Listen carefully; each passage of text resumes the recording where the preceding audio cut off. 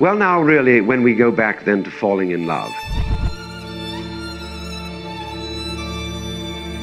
and say it's crazy, falling, you see, we don't say rising into love.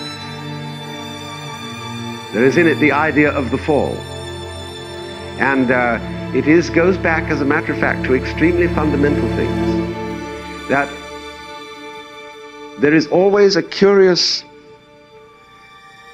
tie at some point between the fall and the creation. Taking this ghastly risk is the condition of there being life.